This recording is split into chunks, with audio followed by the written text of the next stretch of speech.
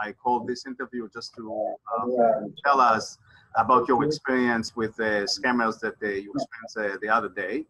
And please tell us about the issue that you saw on your computer, please. Well, I was doing some research on the computer since I write things on the computer, and I write a couple of do articles for some magazines, etc. So I was doing some research, and I was on NewYorkTimes.com, which is a pretty secure site, when a window popped up, and it told me that my computer was infected. So at first I thought it was a typical pop-up advertisement. So I just tried to exit out, but then it wouldn't move.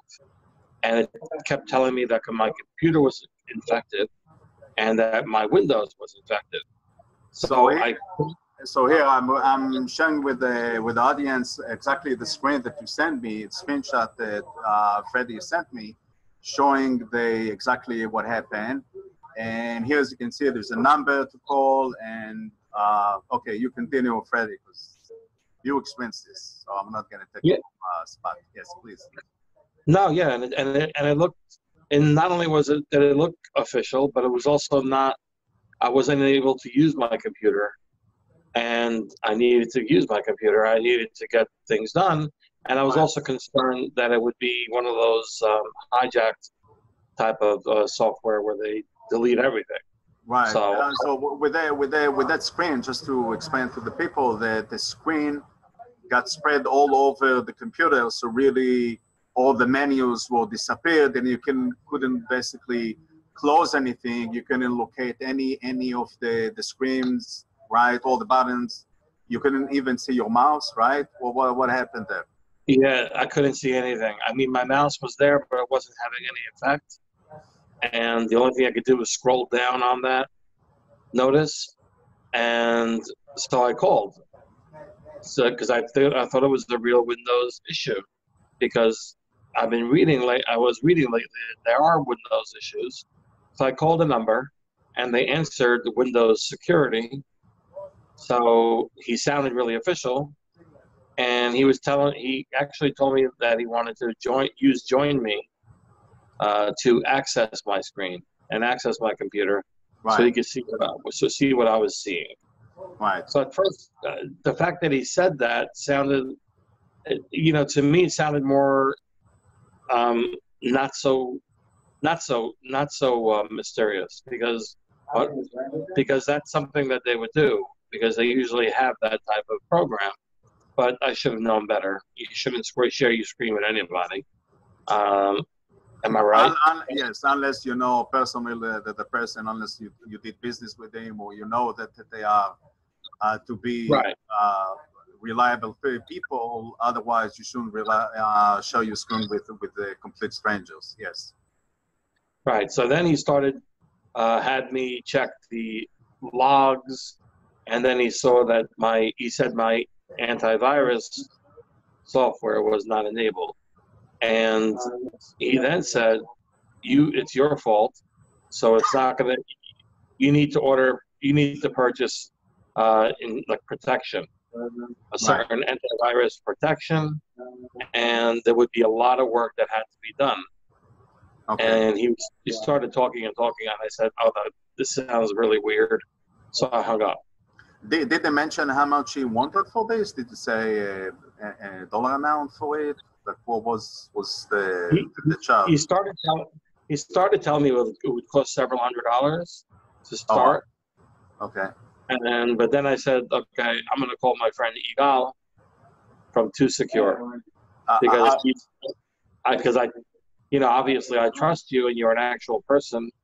Right. And when I called you, you looked at my computer, and within 5 minutes, everything was back to normal again. It was a scam, and it was a lesson that I learned to be very, very careful when it comes to the computer security. Right. Okay.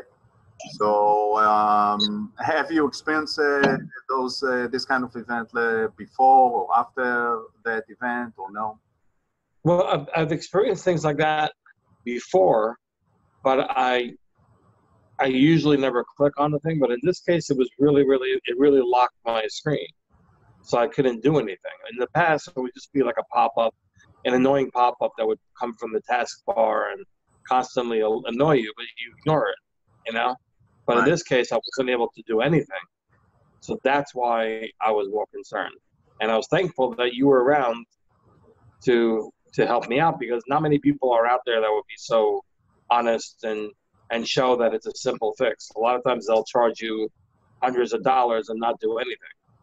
And you were really, that's why I trust you. That's why I like working with people I trust, because otherwise you could really, it's like when someone's car breaks down and they don't know anything about cars, you take it to the mechanic. And if you don't trust the mechanic, they could tell you that the worst things are wrong and everything's broken and blah, blah, blah. And we have no idea what they're saying. And we're worried about safety. So we say, okay, so fix it, you know? Right. It's the same thing with computers. We don't want to lose all the work we've done. And it's very, very, a computer is a personal item. It's really like part of ourselves, part of our mind, because we have memories in there. We have documents in there. We have things that are very secure and very, very personal to us that we don't want to lose. So what do? We get nervous sometimes. And now I know. I just call Yigal, and he'll handle it. Okay. That's perfect. Okay.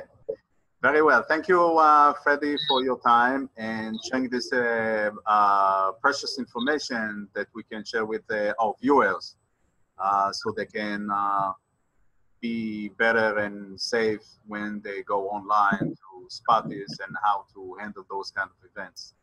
Right. And the most important thing that they should know is to always call somebody who you know and who will be there for you, and it actually exists. Right, exactly. Not a stranger that you never spoke with him, or because he says, "Oh, Windows security," or whatsoever, that you think it's it's actually real company behind the scenes, or Microsoft, which actually is not. Okay, perfect. Thank you. Thank you for your views and help. Wish you success and enjoy your summer. Huh?